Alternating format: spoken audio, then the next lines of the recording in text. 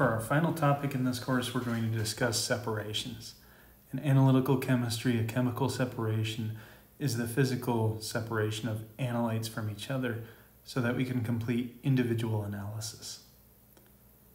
Common techniques for separation include things like distillation or electrophoresis, both of which you might already be familiar with, but could also include extraction and chromatography. We're going to talk about extraction and chromatography in this subject area. Extraction is a technique used to isolate an analyte in only one phase, which for shorthand we'll give this symbol Phe1,2. When that analyte exists in either another phase, Phe2, or when it's partitioned between two phases, phase 1 and phase 2. A typical means of extraction is liquid extraction. Suppose that you've got a solute in water that you'd like to analyze. But in order to perform your analysis, you need to move that analyte into toluene instead. So we've got a beaker full of water with our analyte dissolved, phase 1, and we really need that analyte in toluene if we want to analyze that analyte. So perhaps our approach is going to be to add some toluene to our water solution, shake it, and then siphon off the toluene that separates out with now presumably some of our solute in it. So perhaps we have a beaker that's originally got some water with analyte. So this is phase 1. And atop that we've got some toluene that after mixing has a little bit more analyte in it. So we'll define those analytes or solutes as S1 being the fraction of solute that exists in water, and S2 being the fraction of analyte that exists in toluene. After we've mixed, we expect an equilibrium to develop between the fraction of solute that's in phase 1, water, and the fraction of solute that's in phase 2, toluene. The equilibrium constant for this separation of solute into two different phases is concentration of S2 over concentration of S1. The concentration of our solute in toluene relative to the concentration of our solute in water. Relevant to this equilibrium are a series of parameters, namely the volume of our liquids, water and toluene, and the total amount of solute. We'll call V1 the total volume of water, V2 the volume of toluene, M the total number of moles of solute. And then we'll think about the fraction of that solute that's in the water phase. Maybe we'll call that Q. It stands to reason then that 100% of this solute is in either water or toluene, so 1 minus Q must be the fraction of solute that's in toluene. We can come up with a few relationships then. The concentration of our solute in water, S1, is the fraction of our solute that's in water multiplied by the total number of moles of our solute, M, divided by the total volume of water. The concentration of our solute in toluene, S2, is 1 minus our fraction of solute in water multiplied by our total number of moles of solute and divided by the volume of toluene, V2. Thus, if our equilibrium constant were the concentration of solute in toluene divided by the concentration of solute in water, then this simplifies to 1 minus Q times M divided by V2 all over Q times M divided by V1. if we rearrange this equation, we're going to multiply both sides by Q, analyze for just Q, we eventually get to the point where Q is equal to V1, the volume of our water phase, divided by V1 plus K, our equilibrium constant, times V2, the volume of our toluene phase. By solving for Q here, we have come up with a way to measure the fraction of solute that remains in water, and it's only dependent upon the volume of water that we've got, the volume of toluene that we added to that water, and the equilibrium constant for the separation, how preferable it is for our solute to be in toluene versus in water. Q is dependent on volumes of our phases and the equilibrium constant for our separation. This equilibrium constant is a particularly relevant environmental equilibrium constant. It relates how quickly a particular solute will leach out of water and into another phase.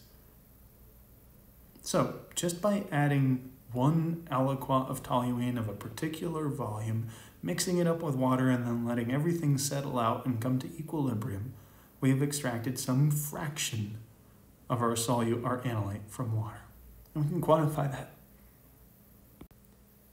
And this is true for one set of extraction.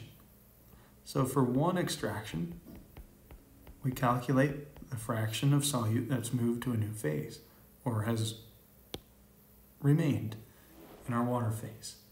And we've had one, yes, but what if we went for a second extraction?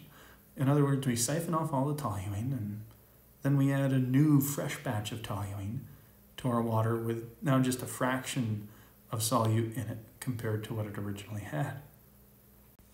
In the case where we do this extraction twice, we expect to get a proportionately larger amount, Q squared,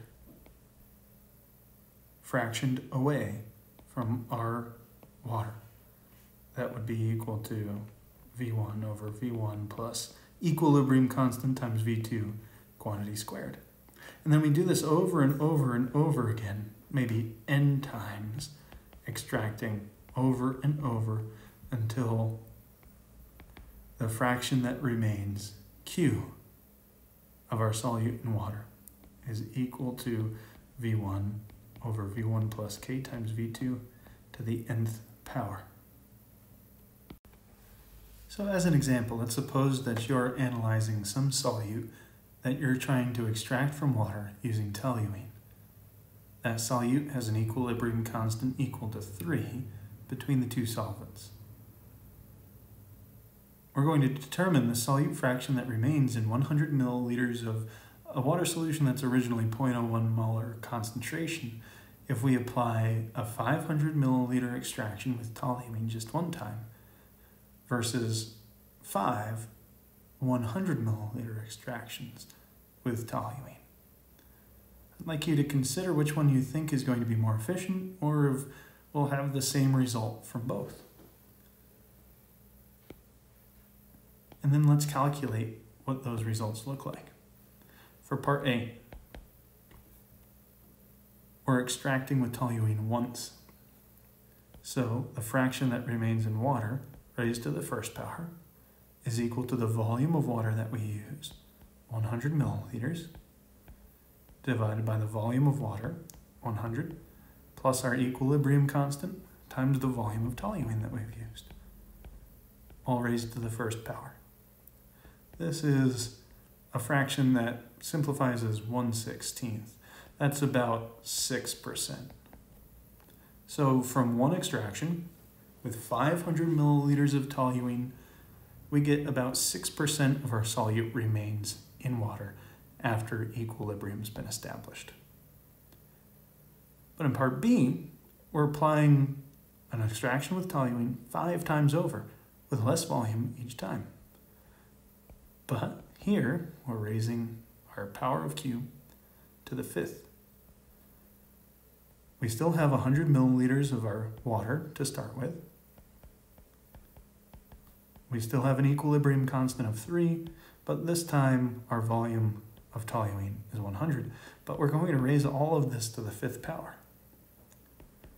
This results in about 1 times 10 to the minus 3. That's 0.1%. We have far better efficiency when we use method B versus method A. So why is this second method so much more efficient at extracting our solute from water? We're using the same total volume of toluene, 500 milliliters. We're just doing it 5 times with small aliquots each time in part B. Well, that's the key to this difference in efficiency. Method B had 5 different opportunities for an equilibrium to be established between our solute in water versus our solute in toluene. Whereas method A only had 1 opportunity for an equilibrium to be established. Historically, separations conducted like this through extractions were done in a series of extractions, all stacked in these great configured plates. As our original analyte moves from one plate to the next, a new equilibrium can be established. In method A of this example, we're reflecting the use of just 1 plate. But method B reflects the use of 5 plates. This concept that draws from historical use of stacks of plates to establish equilibria still finds use in terminology today. We refer to these equilibria as theoretical plates. According to modern plate theory, a plate is a hypothetical zone where an equilibrium may be established for an analyte that's apportioned between 2 different phases. Generally speaking, the more plates, the more equilibria that are established between 2 phases. And therefore, the better efficiency in separation. Modern separation techniques are designed to give the maximum number of equilibria points possible. In other words, they have a tremendous number of theoretical plates. The use of theoretical plates and the application of these individual points of equilibria can be summarized through analytical techniques known as chromatography. Chromatography is an extraction-like technique where one phase is held in place and another phase moves through or around it. We call the phase that's fixed in place a stationary phase. And we call the phase that moves through or around that stationary phase the mobile phase. A mobile phase can be gaseous, in which case we use gas chromatography, or liquid, in which case we can use various types of liquid chromatography, HPLC, ion exchange chromatography, size exclusion chromatography, field flow fractionation, among others. A stationary phase is generally either a polar or nonpolar solid. It may sometimes be liquid. We evaluate the quality of separation via chromatography by, for one thing, band separation. This is how spaced apart bands of different analytes are after separating. We want large separation. So we want one band that corresponds to one analyte to be physically separate by a large space from a separate band that contains a separate analyte. We can address band separation and the quality of chromatography via plate theory. In other words, how many opportunities did an analyte in a particular environment have to establish an equilibrium with the stationary phase of our experiment? A second means of evaluating the quality of our separation is band broadening. Band broadening refers to how wide an individual analyte's band is. And even if it is separated from another analyte, we still want an individual analyte's band to be as narrow as possible, because we want all of our analyte separated from any others, and we want it all in one small, nice, neat, succinct bundle. We can address band broadening by a concept called rate theory. We'll talk about that a little bit later on. First, let's start by discussing plate theory. To think about plate theory in the sense of chromatography, let's imagine introducing a mobile phase. That might be a water aqueous mixture that contains an analyte that we'll call any old analyte A, to a tube that's packed with stationary phase. We often call this tube a column. As this mobile phase with analyte dissolved in it moves through that stationary phase tube, analyte particles are interacting with and establishing equilibria with stationary phase. So our mobile phase particles are reaching an equilibrium with stationary phase. And we refer once more to the equilibrium here as the concentration of our analyte that's in the stationary phase divided by the concentration of our analyte that remains in our mobile phase. Because our analyte particles are interacting with the stationary phase, it stands to reason that the mobile phase itself will escape from our tube first. We refer to this escaping by the term elution. We say that our mobile phase elutes from the tube first. And if we were analyzing for things coming out of the opposite end of this tube, maybe we follow a time plot where we think about how much time it takes for particles to escape this tube. And we get a signal every time something does escape. Over time, we expect to see something that looks like this. First, a mobile phase escaping, and then an analyte escaping. We refer to this little peak here as the time that it took our mobile phase to escape, and to this peak here as the time that it took for our analyte to escape. We refer to this first time, or first peak, as the mobile phase elution time. This is also sometimes referred to as the dead time.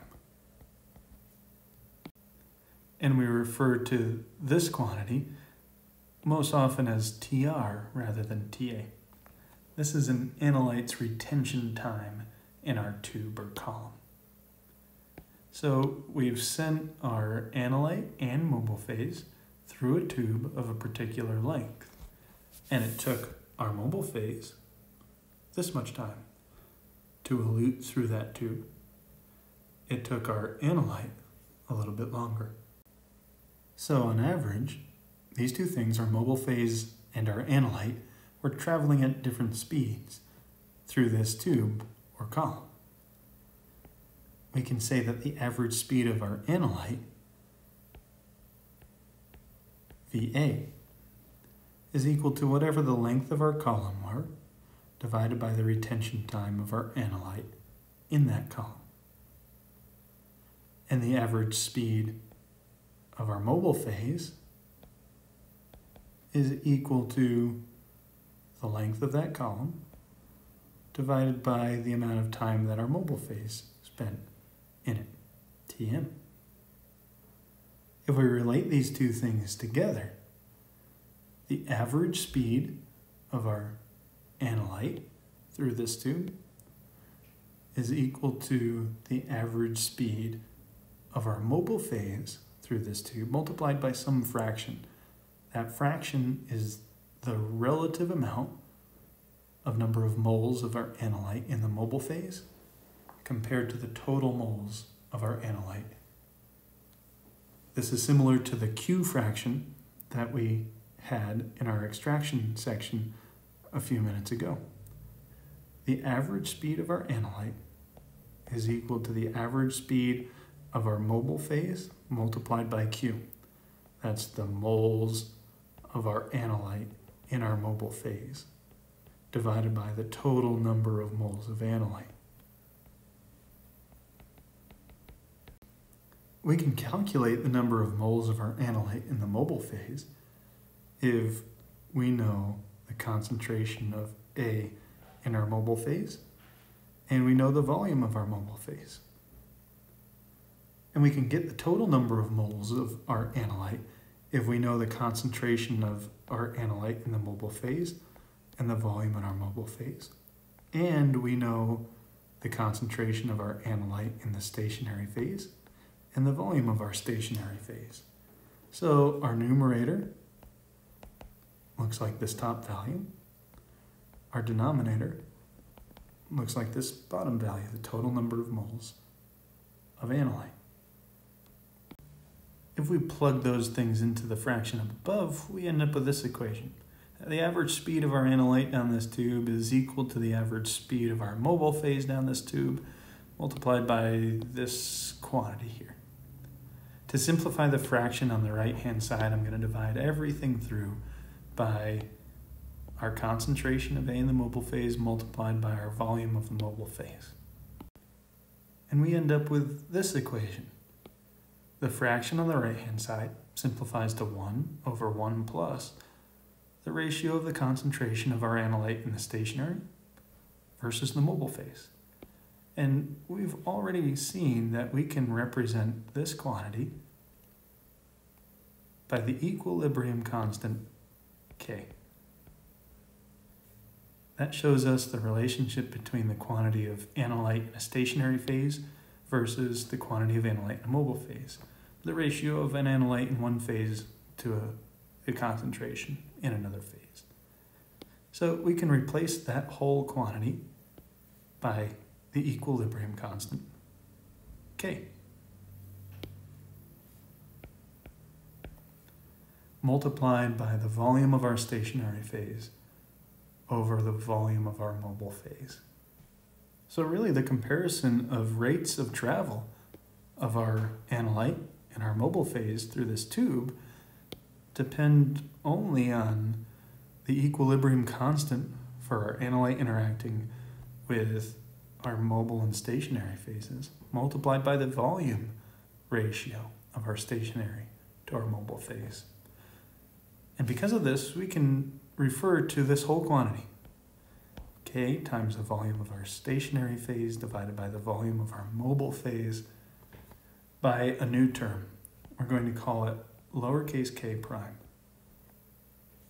And this lowercase k prime is what's called a retention factor or capacity factor for chromatographic separation. This quantity, the retention factor, capacity factor, is the sole determining quantity in distinguishing between the speed of our analyte versus the speed of our mobile phase through this tube or column. Our equation simplifies to this. And if we substitute in expressions for our speed of analyte and speed of mobile phase, namely the length of our column divided by our retention time of our analyte, the length of our column divided by the dead time for our mobile phase, and then rearrange this equation to solve for our retention factor K prime, we'll get rid of the length of our column, and that really didn't have any impact whatsoever. Instead, the difference between the time that it takes our mobile phase versus the time that it takes our analyte to elute through this column is all based on the retention factor, K prime, for this column. Our final equation works out to look like this. Our retention factor, K prime, is equal to the retention time for our analyte minus the dead time for our mobile phase divided by the dead time for our mobile phase.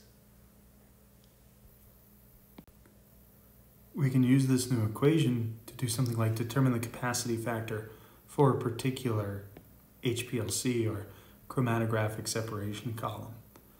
Suppose that our particular column that we're analyzing elutes mobile phase after 0.75 minutes, and an analyte that we're interested in 4.5 minutes. The retention factor for that column and that analyte is 4.5 minus 0.75 divided by 0.75.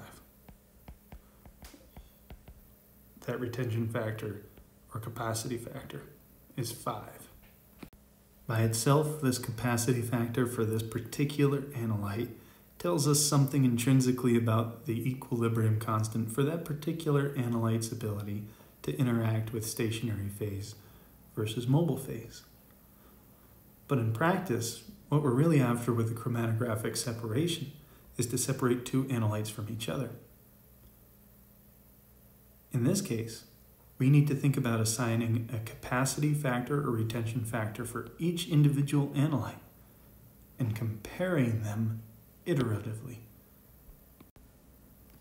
The comparison of the capacity factor for each individual analyte in a mixture of analytes is called the selectivity factor.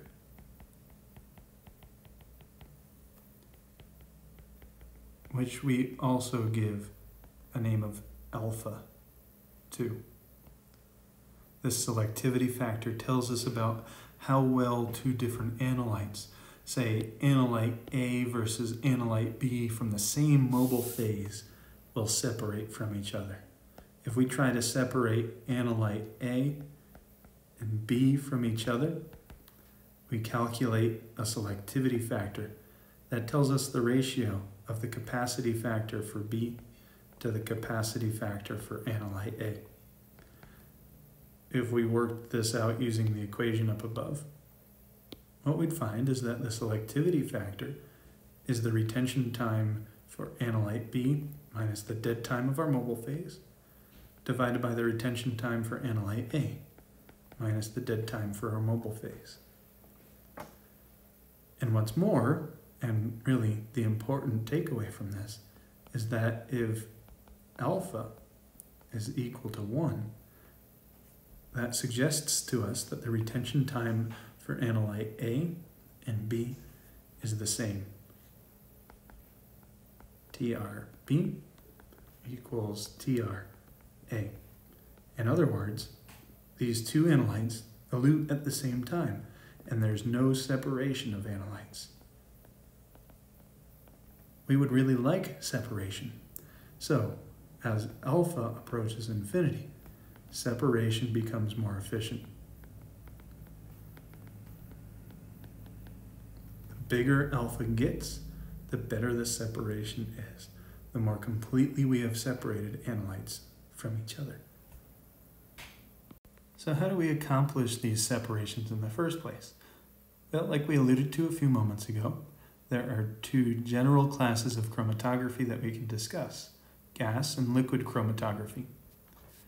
In a gas chromatography experiment, the mobile phase, like its name suggests, is a gas. That gas is an inert gas like helium, argon, or nitrogen, the choice of which depends on the detector that we use for our experiment. The stationary phase is a packed silica column. So this is often a solid, could be a liquid, packed in a long column, a long tube, and situated in an oven that is excellently controlled. Gas chromatography is a good choice for analytes that vaporize below 300 degrees Celsius. Many organic molecules, and particularly organic solvents, have vaporization temperatures well below 300 degrees C. We need any detector at the end of this column to be stable, sensitive, have a high dynamic linear range, and offer quick response times.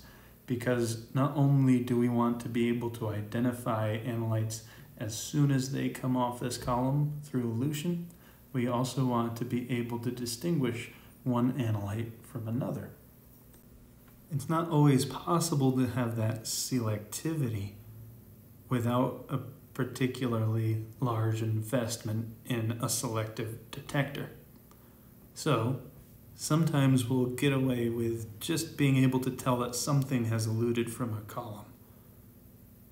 We call these types of detectors that just tell us whether something is present non-selective, while detectors that give us some idea of selectivity, the identity of a substance that is eluting, selective detectors.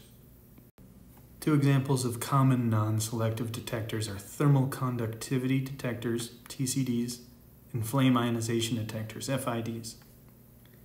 In a thermal conductivity detector, a warm analyte passes over a thin filament, and in so doing, registers conductivity in that filament. That conductivity is read as an electrical response, which is output through computer software to something like a graph that visually charts the elution of substances from a column. In a flame ionization detector, an analyte is ionized in a flame as it leaves or elutes from the column. Electrical responses are detected based upon this ionization. Two common examples of selective detectors that can help identify the chemical makeup of substances eluting from a column are FTIRs, meaning that as soon as a substance leaves a column, it immediately is analyzed via FTIR, or a mass spectrometer. FTIR, remember, gives us an idea about structure. Mass spectrometer tells us about components of masses from which we can start to piece together an overall structure. Obviously, these are expensive pieces of standalone equipment on their own, and interfacing them to a chromatograph is an investment. Therefore, most of the time, simple machines take advantage of non-selective detectors. As far as factors within our control that affect gas chromatographic or GC separations, we can think about the influence of temperature. For one thing, in order to perform a GC separation, we need to have a volatilizable analyte. So, within the temperature range that's applicable, we need our analyte to vaporize. And what's more, we know from our treatment of thermodynamics that changes in temperature affect equilibrium constants. And so, changing temperature influences how particular analytes interact with the stationary phase. We can manipulate temperature to change how a particular stationary phase analyte interaction proceeds, and thus affect the retention time of particular analytes as they move through a GC column. This idea also suggests that intermolecular forces, particularly those forces between the analyte and stationary phase, are important in deciding what the retention time for a particular analyte is. Generally speaking, the greater the strength of the intermolecular force between an analyte and stationary phase, the longer that analyte will stick around in that stationary phase, the longer it will take to elute, and therefore the higher its retention time will be. A common stationary phase is PDMS, or polydimethylsiloxane, which is a polymer that has repeating units that look like this. On and on, we have a silicon atom with methyl groups attached to it, connected to an oxygen and alternating dimethylsiloxane groups. Overall, we expect that because this particular substance is largely non-polar, that non-polar solutes or analytes will have greater interactions with this particular stationary phase than will polar solutes or analytes. So if we were trying to separate, say, propanol and butane by interaction with PDMS stationary phase, which one do you expect would stick around longer? Which one of these two has the longer retention time? It should stand to reason that because butane is nonpolar, butane will interact to a higher degree with our nonpolar stationary phase. Propanol, by virtue of having this hydroxyl group on the right-hand side is polar, and so we would expect it to elute first.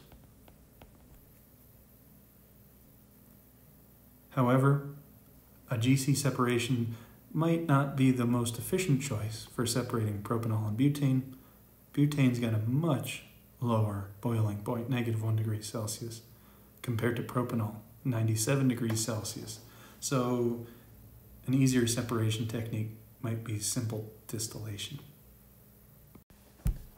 In liquid chromatography, we apply a similar theory to GC, but our mobile phase is liquid instead of vapor. The polarity of the particular liquid mobile phase depends on the polarity of the stationary phase that we choose. The stationary phase is always either a polar or a nonpolar solid packed in a column. When the stationary phase is polar, we refer to it as being the normal phase. When the stationary phase is nonpolar, we refer to it as reverse phase. In a normal phase column, the stationary phase is polar and the mobile phase is nonpolar, because we don't want the mobile phase to hang around and interact with the stationary phase. We want it to jet right out. An example might be a column that's packed with silica, where our stationary phase is silica, SiO2,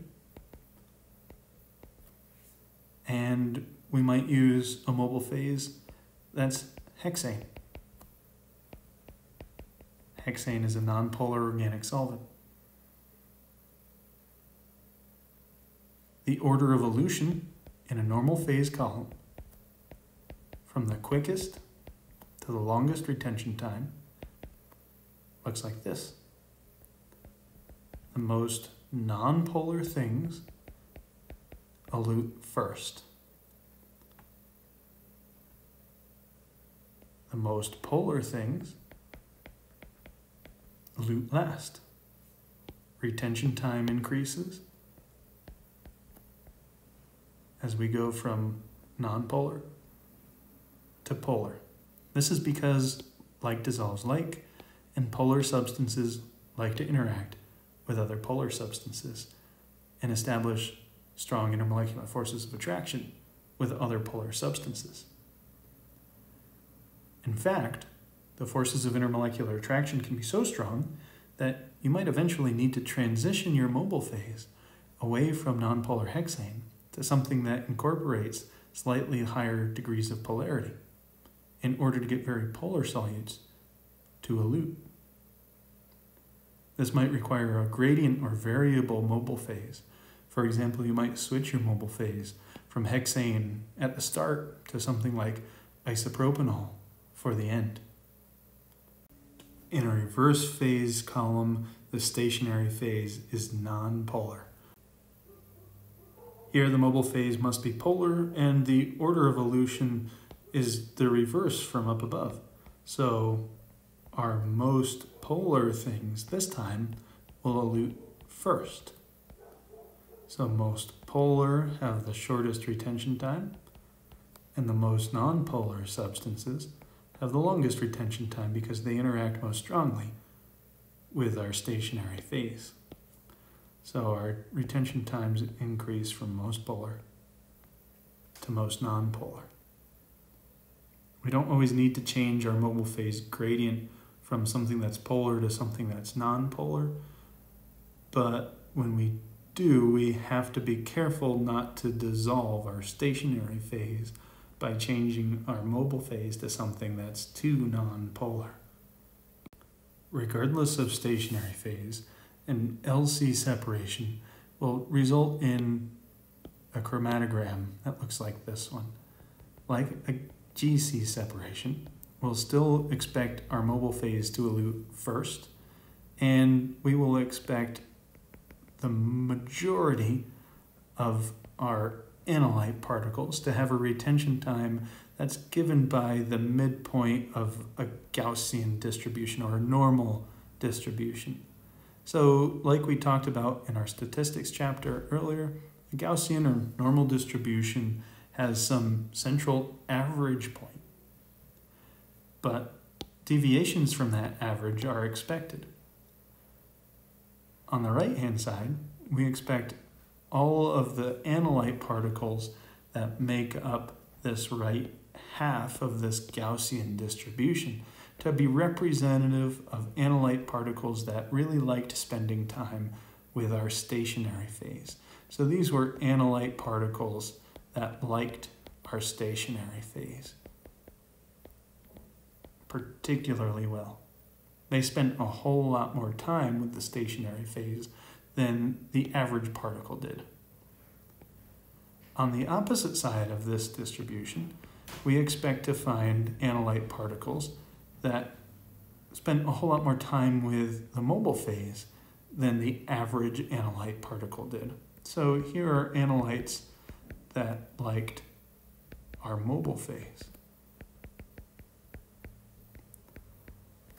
This distribution is exaggerated for clarity's sake, but what we can say is that if we get a high disparity in analyte particles that like the mobile phase versus analyte particles that like a stationary phase compared to an average analyte particle, then we expect a broad distribution and a broad retention time peak in a chromatogram.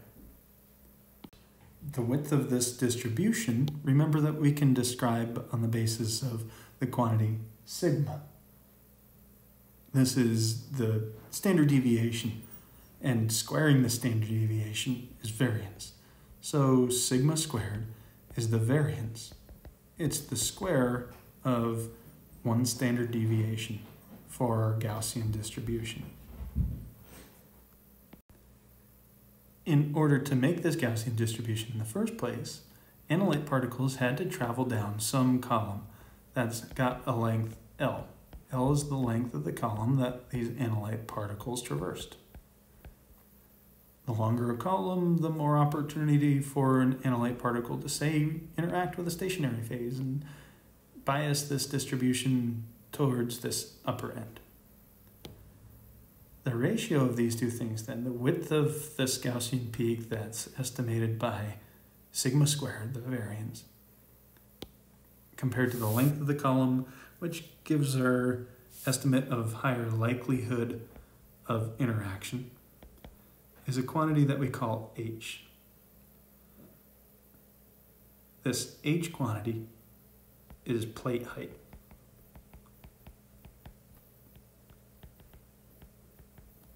In the auspices of plate theory, where in order to separate analyte particles from each other, we need to establish equilibria.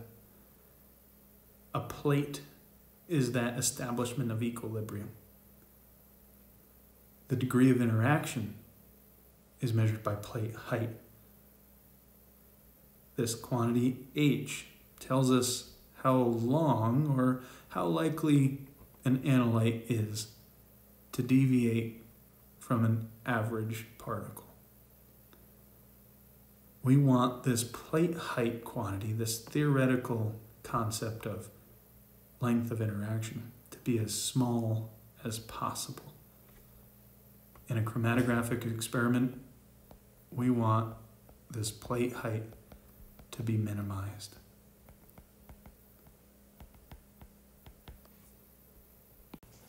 In order to think about how we do that and how we consequently narrow this chromatographic peak to as small and sharp a peak as we possibly can, we need to relate this plate height to the number of theoretical plates in the first place.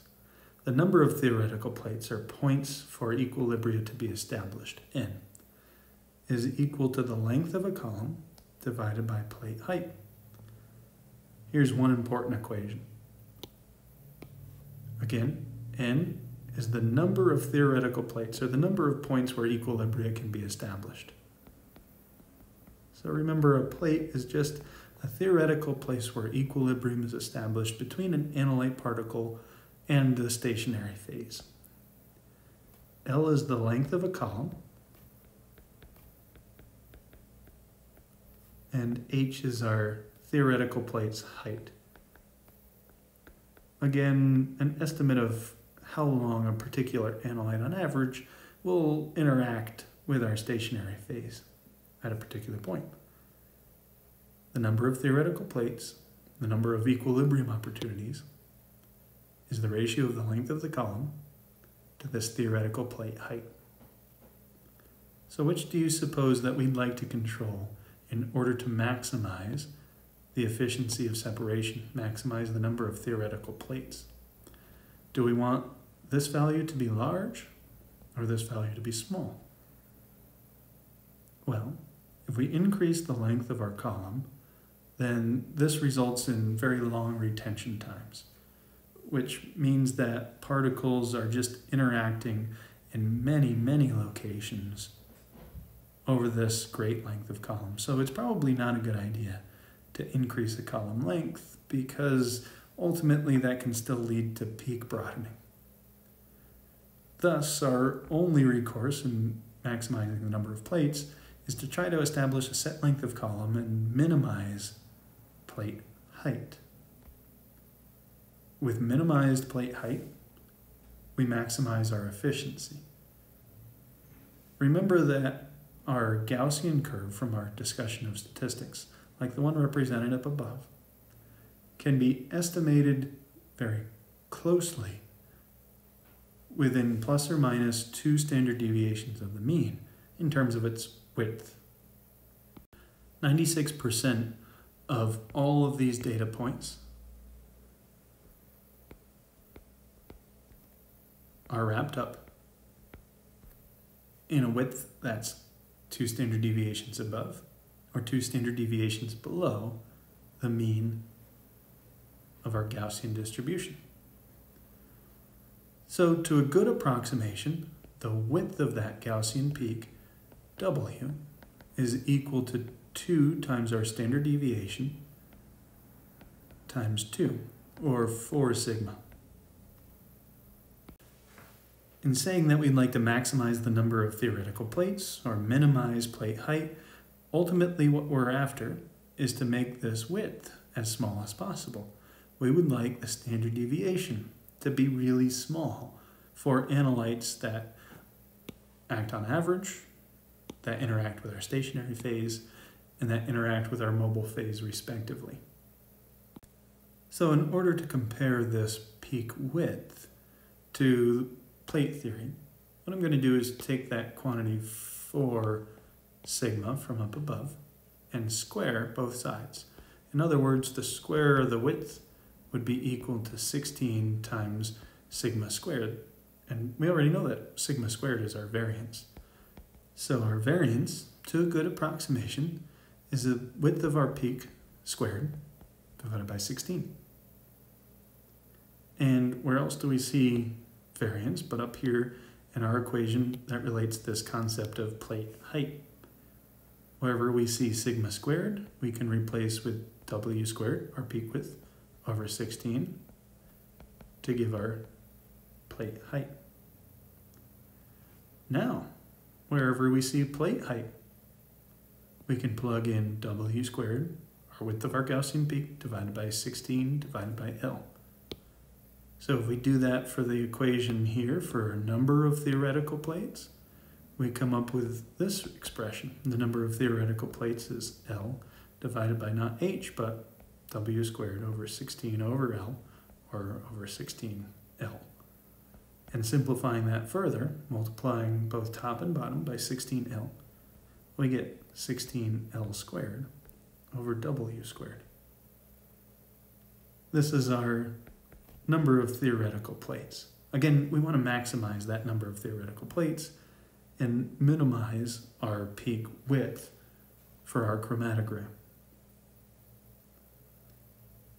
We've already seen that the length of our column is related to the retention time for an analyte on our column. So to another good approximation, we can say that L is gauged by the retention time of our analyte, TR. However long it takes our analyte to traverse our column is a good means by which to gauge our column's length. So, one final modification to this. Instead of L, we'll use the retention time of our analyte to express the number of peaks.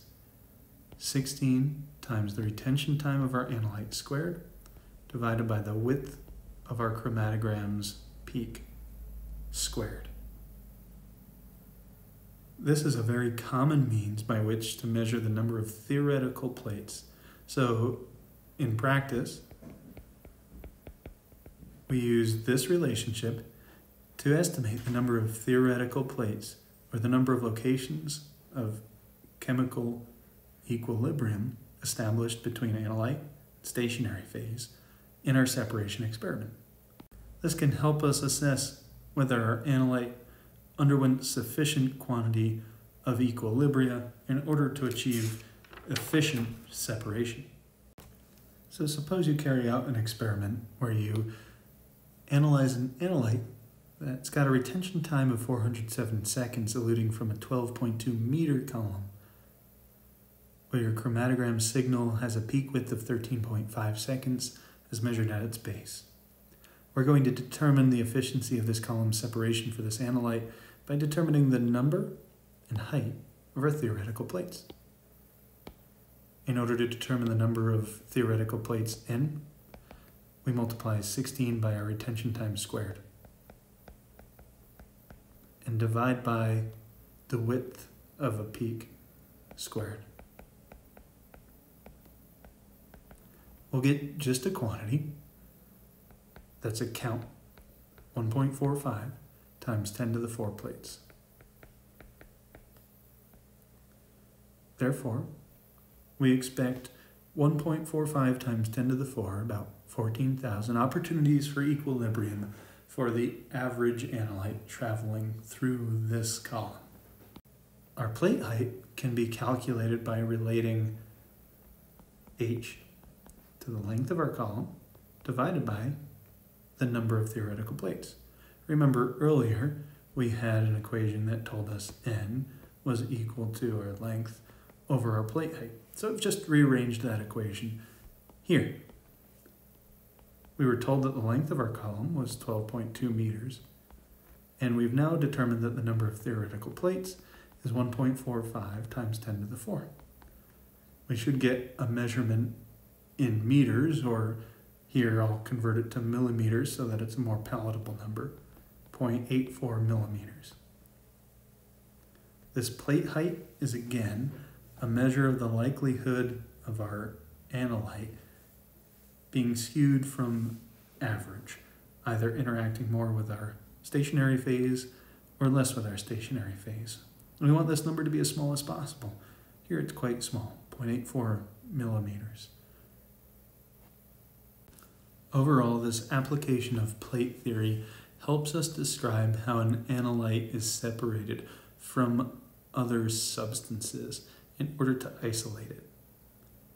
In chromatographic practice, this occurs because an analyte interacts with a stationary phase as a mobile phase carries it through a physical space like a column packed with solid material. In order to further elucidate how peaks broaden or get wider, we'd have to think about several mechanisms of action that independently increase the variance of a Gaussian peak, or the sigma squared value.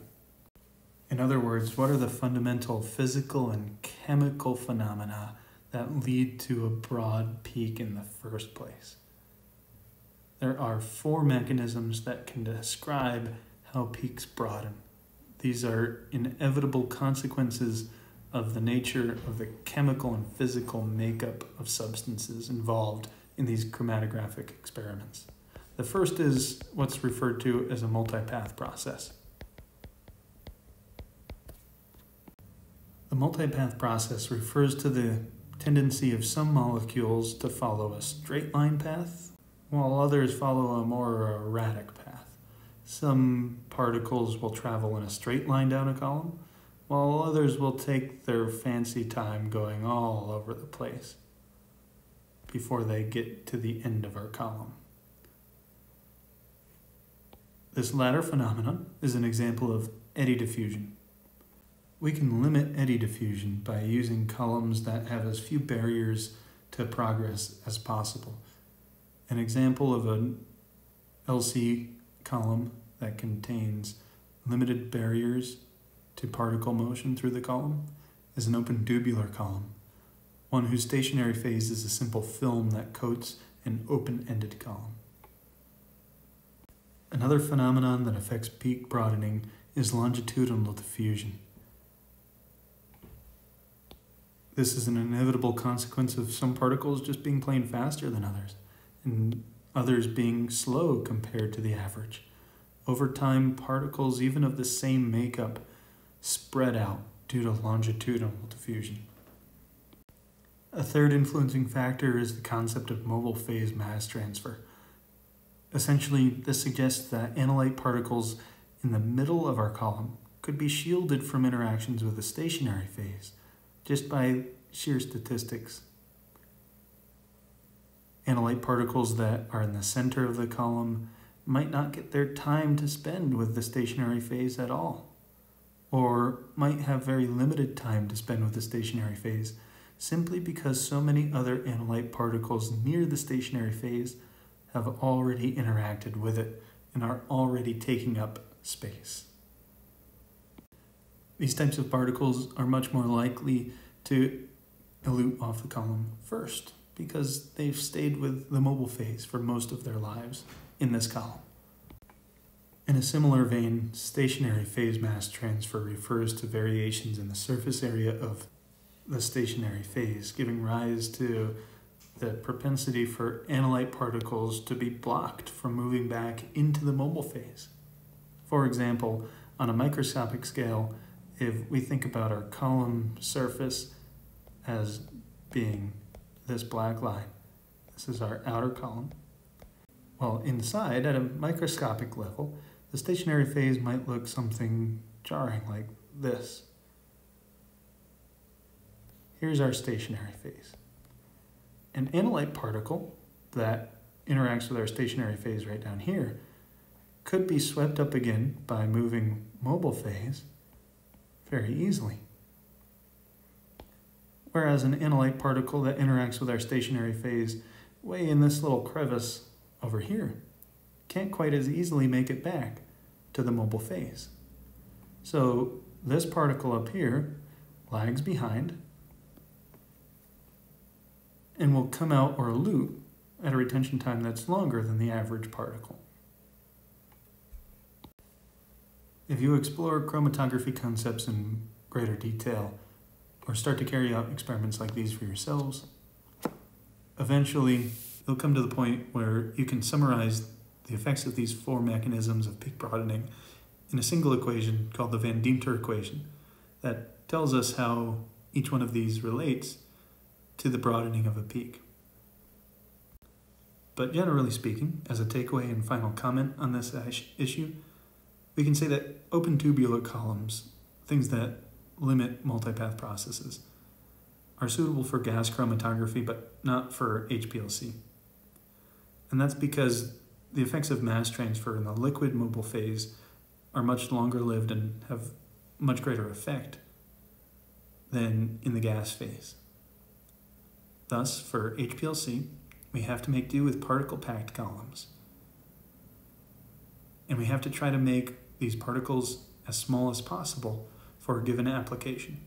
So a lot of engineering goes into making columns for LC liquid chromatography applications.